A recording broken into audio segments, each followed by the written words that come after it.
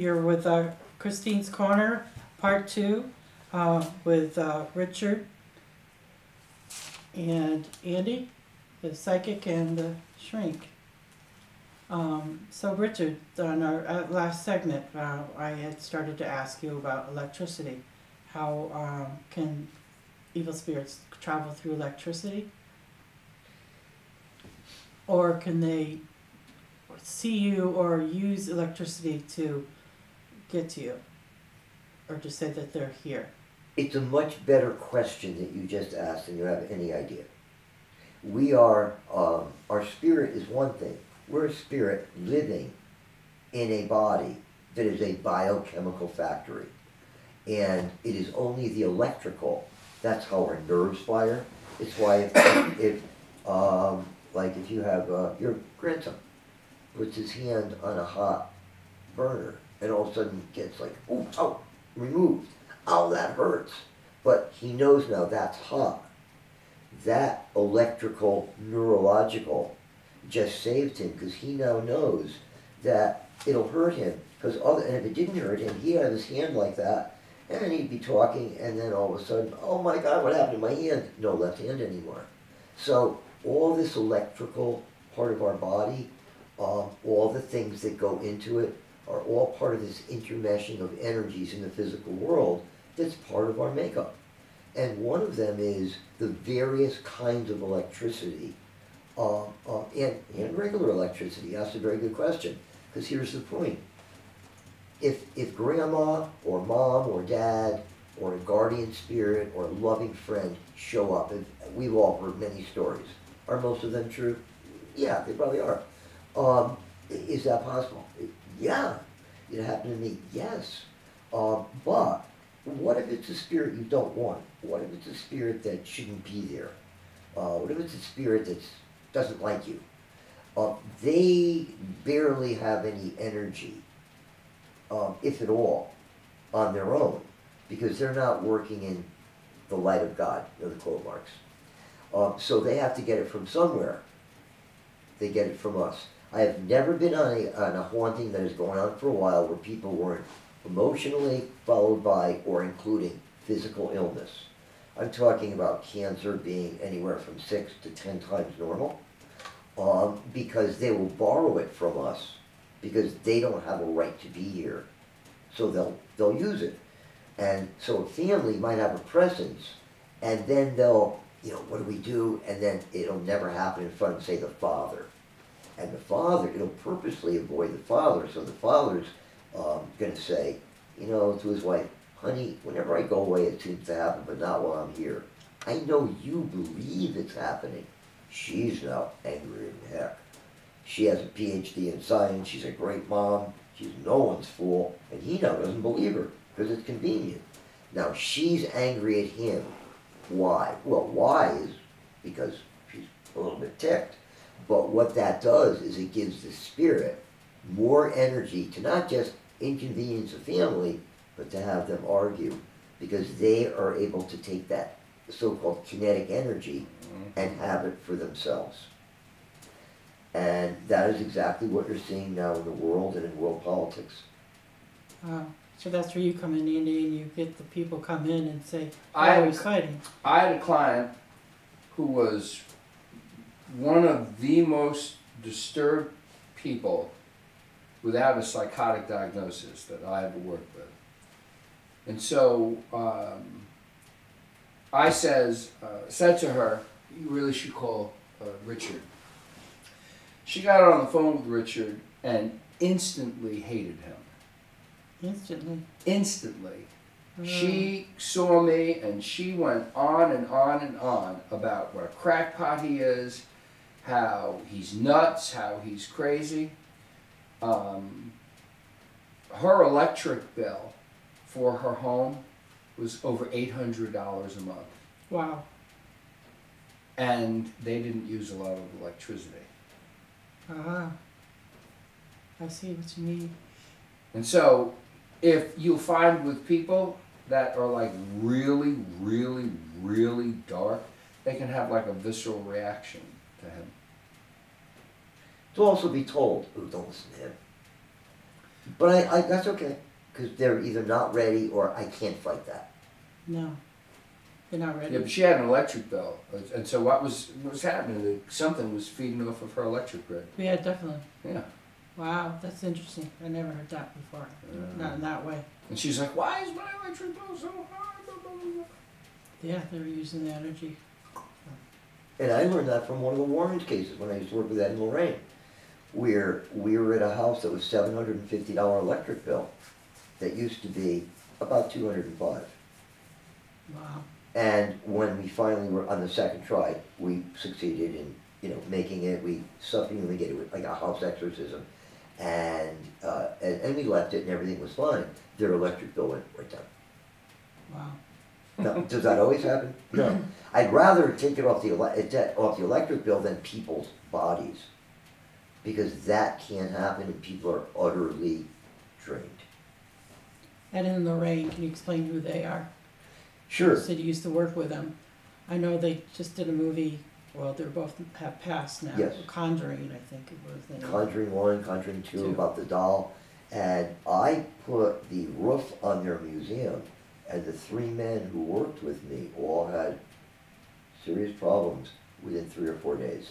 Because they kind of went, oh yeah. I said, look, I'm going to white light you. You got to ask for like anything from here to be, And they all kind of, yeah, right. They didn't take me seriously. And I don't necessarily want to say, but they all experienced, they shouldn't. Right. They shouldn't have done that. And, things just kind of worked out. But I caught a lesson there too. Because even Lorraine said, did you pay the men? I went, yeah, before they ever came on the job. They all worked for me. They wanted to help me. They kind of all owed me, not money, but they owed me being the graciousness. They're people I've worked with for years. And he goes, how come there was tools all over the roof and all your nails were all over the yard? I went, the things that went in your, the breezeway, it's in one of their books, the tornadoes, so to speak. Right. Well, what do you think? They're not there for me. I'm helping you save everything you have in here, and I'm helping you, and I'm doing it for the cost of it getting done. And maybe something didn't like me, so it wants to put a wedge between you or I, or at least to get me intimidated. And I grew up in a way that I learned that my worst enemy is to be intimidated. I might be, but I'm never going to show it, and I'm going to work against it. Because it's like any predator, whether it's a group of kids or anything else. If they smell weakness, they will go for it. So it might be there, but I won't display it. I will not be intimidated. So what did I do about it? I picked up my nails and tools. That's what I did. Ah, that's it. What do you do? Okay. And I looked at Lorraine, and Ed just was kind of smiling. But I didn't work with them because I wanted to. No. I worked with them because I had to. I worked, as soon as I stopped all drug use, it wasn't a month, I had to move, just by leases up. And my friend, who's a wonderful guy to this day, and he said, I have a farmhouse, you could maybe give me an option on it, but why don't you take it? I don't know what to do it for a year or two, move in. I've heard some crazy things about it. He was a skeptic about this stuff. And he was telling me these stories, and I went, oh, that sounds great.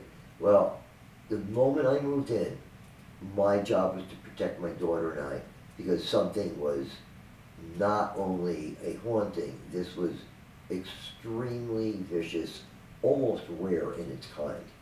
And I was put there to understand, without knowing it, my work in life. Before that, I had done things, a lot of historical things, the mall, Toad's Place, doctor's offices, historical buildings. I was a builder. And I'm not going to work in my degrees. What am I going to do with geology? I love building. So I started building, and I got a little tired of it. And now all of a sudden, I guess, the Lord, in whatever form the Lord took in my life, said, no, I got something else in mind for you, young man. Yeah. And what I had to do was I had to protect my daughter and I, because from some of the names, including UCLA's Thelma Moss, for School of Psychology, first person they called, and said, you can't always run, they'll run with you. And I realized I had to make a stand right there for my daughter and I. Whatever this is, I have to find out what you do and do it. and that brought me to the Warrens, and we had a wonderful relationship. I'm in some of their books. To this day, I love them both. They gave me a real lot and a great head start. Yeah. I'm going to ask you a question that my friend just asked you.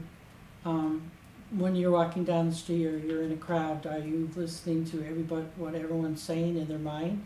Can you feel that, or are you just, or is that what's going on? It And what can do you go on, but I'm probably thinking about what's on. Is that show that we really like on TV tonight? Do I have enough to make for dinner? What do I need to pick up? Oh, I gotta call so and so and so and so. Because otherwise I would be drained. No one's asking me for help, but if something overtly is happening, I'll kind of get it. It may not be like a language spoken. I'll just get like, poor guy. And I'll just say, please do something for him. And if I can't directly do it, I'll just know, please help that guy out in some way. Like, let's do that, okay? And then I just go on with my business. Because I believe that sometimes divination prayer is what you put into it. But sometimes what you put into it is the faith of saying, please help this person, I'll be forever grateful. And then maybe a few times that day or the next day, thank you for, I know someone heard me, thank you for helping them. If I did 4 hours of prayer, it would basically indicate that I have a lack of faith that anybody heard me the first time. So it's like this with me. So I try not to, but if I notice something, I ask something on their behalf, and then I just go on with what I'm doing, trying to remember my favorite baseball player or something like that. Yeah. Yeah. I'm going to ask you a question of the times. COVID, how is it is it affecting people's mental health, spiritual health? How is it affecting them? I believe it's bringing us into a new plane of the problems we have by realizing that there's something that can hurt everybody all at once, and when it's politicized, it becomes its own nightmare, because, well, who's telling the truth? And then sometimes it's not about people who are trying to get away with something. Some people believe, well, maybe there is something about just let it go and we'll all adjust to it. And other people are going, no, that's not the way it works. Because I was educated as a scientist, I know that we had to deal with it. And it cannot be ignored. And that the funny thing is, I saw a movie 2 weeks before this came out that was done by Carl Sagan and Jennifer Aniston, and I think a few other people. And it was called Humanity. Okay? And then it took out like something about the humanity changed, and it was like the word like human or something like that. And what it was about was, it was a 2-hour film about the best of us and the worst of us making peace and praying and helping out the poor and helping each other out and really doing for animals and being good. Then it showed the other part of us in war and these heinous things. And they left nothing to the imagination. Towards the very end, I'm seeing truckloads of pets, what I would think of as pets, on trucks. And it was in China, because that's their custom, and I was really upset. And then there is a marketplace, and I'm watching that some of these things are taking certain animals that we wouldn't regard always as food, and the cook is looked at as being legitimate if he can fry it quick, gut it, and have it still trying to breathe. And I said, there's trouble coming from this. 12 days later, the whole COVID blew up and came out in the news. And no, I don't know if I had nothing to do with that, and I would have thought that way despite anything, but it has tested our faith in each other, which is good. Faith not tested is a faith that's going to get lost. So even though there's problems and there's friction still going on, it will ultimately make us better. We all need each other to some degree. We're not always going to agree. My freedom ends when I'm infringing on your freedom. Yeah. And if people don't understand that, it's because they have been fed and spoon-fed by the powers that be, that somehow by feeling that they're, everything they think is most important and everybody else is just trying to hurt them and ruin them, is a way to appeal people to believe in something or buy something. The fact of the matter is we're all in this together. And that if something I do can hurt somebody else, I gotta not do it. And then when I'm in a position where I'm not hurting them, I can do whatever I want. It's very simple. Right. The internet is our best friend and our worst nightmare. And we're gonna have to work that out over a period of time. People think you press a button and things happen, and they believe if you see something on the internet, it must be true. So it's the information highway, it's also the misinformation highway. And I'm still working that out. I have a lot of problems with that because I'm old school. I just turned 70. Me, I loved that it was just fax machines and beepers. That was fine with me. Right. But I also love the internet. There's things that it's brought to the table for me that are wonderful. But like everything else, like the Model T, we got to work things out. It's a work in progress. Yeah.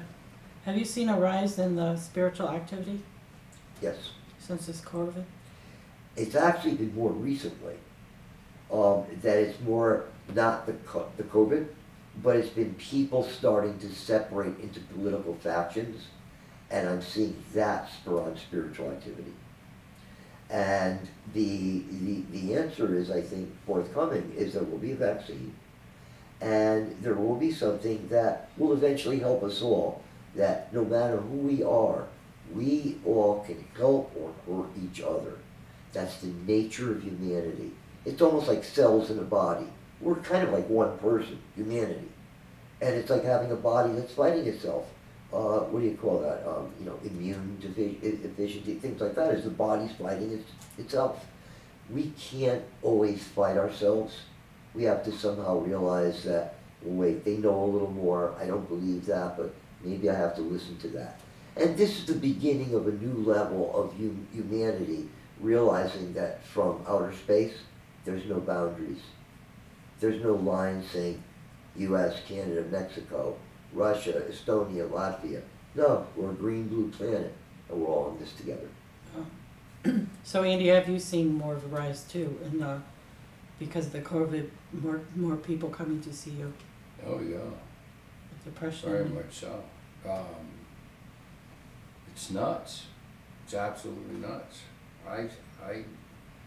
This is my 53rd hour of work this week. Wow. Now that's just sitting and working. Right. This is work, Yeah. It was a 65-hour week. Phone calls, all that. It's nuts. It's absolutely insane. I just had a whole family get COVID this morning. The father's real sick. I've had families where multiple family members have died. Wow. It's sad. I've had families where multiple family members have died and they've lost their business. Wow. That's. People with OCD, anxiety, all that kind of stuff, off the hook. Yeah.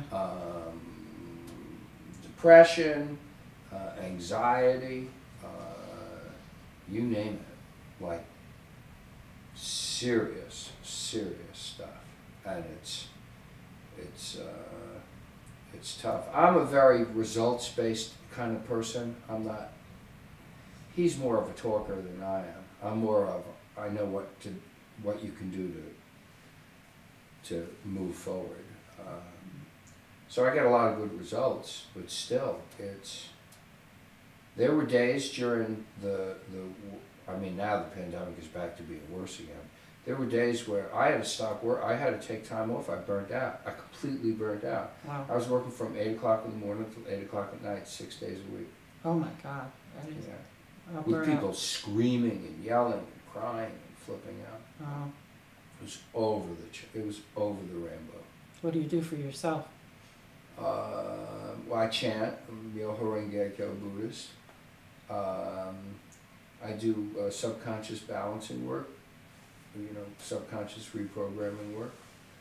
I try and walk 10 miles a day. I'm a big walker. I walk and talk to him. I was going to say. He's the best therapist in the world. We do. We have our. Though generally, like if I'm upset, I don't talk about it a lot. He'll be more to say to me, "What's bothering you? You're dark. Something is bothering." You know what I mean? I'll generally be I'm a musician, so I put everything into my music. So being devastated and depressed is You go to hear music. is a normal condition for me because that's what you have to be able to feel all those things to write. Oh, you write music too? Yeah, I'm a musician. Yeah, Ah. yeah. And so if something is way amiss in my system, then he'll tell me, so I don't have to say anything. Okay. That's good. You have somebody to go to too. I can talk to How about him you, 4 times a day. I call him in the morning. We talk all throughout the day. And if I walk, I have my phone in my, Right. I walk a lot. What do you do, Richard? I get back everything in my way from Andy. He's given me a certain anchor and consistency that between my child and my grandchild and that group, my future son-in-law, my very good friends, and my work. But that still sometimes it leads a little something else. Since Andy has entered my life, there's been a absolute noticeable difference because we are a constant. Even if sometimes we'll talk a lot, but sometimes it's a 6 or 7 minutes and a minute later. And I'll see you tomorrow, leave a message. That's all it is that day. But I know that either I'll get a call to Andy or he'll give a call to me. It's something about something beyond my own little household with me and my partner and my pets. One of the things that I can count on in this world is the sun will rise, the sun will set, and I will probably talk to Andy in the morning or if not in the afternoon, at the very least. He's given me a stability that has probably more benefits than any one thing in my life outside of my heart connection to those I love, and it includes Andy. Well, the secret behind that is I know my place. You see, he says this all the time. I never once had an ego. I never, not once, ever, because I know my place. Or I. Yeah, your place is at the front of the line. So I have another question for you, Yes. Richard. What has technology and the internet doing for us, and is it continuing to hurt us, and why? To say it's hurting us is also to say that's the other side of all the help it's doing for us. We're able to diagnose people in remote villages medically. We're able to look things up. We're able to have friends, across. But one person can also pretend to be 50,000 people. How do you know the difference? You set up a site. In fact, the man who was going to be our Attorney General before Mr. Barr, I believe he was considered, and then it came out really quick that this guy took money to do patents because he put up a big site, never got anybody a patent, and he was pretended to be a big organization, and it was only an organization of one, so he got a lot of TV and radio spots. So it works both ways, but that's also starting to teach us now. Be cautious. Sometimes look a little deeper. You have to be discerning, because somebody could say this is true and have the same straight face as the person who studied and dedicated their life and say this is true. How do you know the difference? That's where there's a problem. That has to be meted out, but it has to happen in a way that we're not controlled by a third party, because then that would mean somebody is deciding what's right and wrong for us. We just have to know that just because we hear it doesn't make it true. Just because we see it doesn't mean it hasn't been taken out of context. But what does get me upset is, okay, Black Lives Matter. Wonderful idea, wonderful concept, wonderful that people could take, and it's on a camera, what's happening. That's good. May not be good for everybody, but that's good. But how about the kids who have a fight at school? You have 40 people taking their phones out as 2 people are really trying to hurt themselves and no one's breaking up the fight because they're too busy trying to get it on YouTube. Yeah. So it goes both ways. It's really something that is kind of like medieval times, when we had the Black Plague and we were just getting back into, are we gonna have empires, empires are they gonna rise, are they gonna be by religion, by politics, by the city-state, and there was a lot of confusion until eventually there was a Renaissance, and then there was a Dark Ages, and then what happened again? There is the age of discovery, and the age of the industry started happening.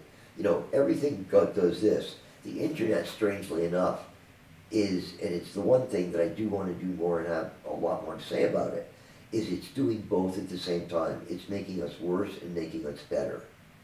And the main thing that I think we have to derive from the internet is when we have something that helps us that much, it can be used against us. So is it right that somebody might be able to shut off all the lights in America someday from somewhere else? Well, it's not about being right or wrong. It's the fact that we have to police everything we do. If we have children, we have to keep our eyes on them every minute of the day, especially young kids. They may put something in their mouth. We have to be careful of the internet, and yet we also can't make it something that's controlled. It has to be free. So we really have our work cut out for us, to be honest. Right. But I have a new concept, and it's happening too much for me to ignore it. And that is, I mentioned in another, I think in this sequence, about spirits who are not of, loving, caring. They need energy. They don't really have it. They just kind of appeared in our zone, and they look for energy in order to continue. Well, the internet, the servers, the internet, the batteries, the phone, and our reaction to things also, it's a full kill. And I've been wondering, why are these people having a haunting? Why? And it occurred to me, oh my God, it's the internet. It's what's coming through their house.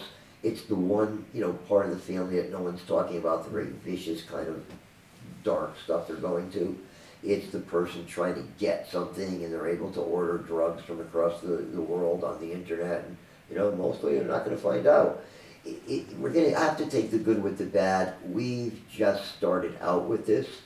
And one of the things I would advise to people, and they don't have to believe it, they only have to try it, which is whatever they believe in, is to kind of ask that not only their family, their house, but their electronic gizmo and everything else, that there's some light of love and of grace that shines on it, that it shouldn't be a portal of darkness.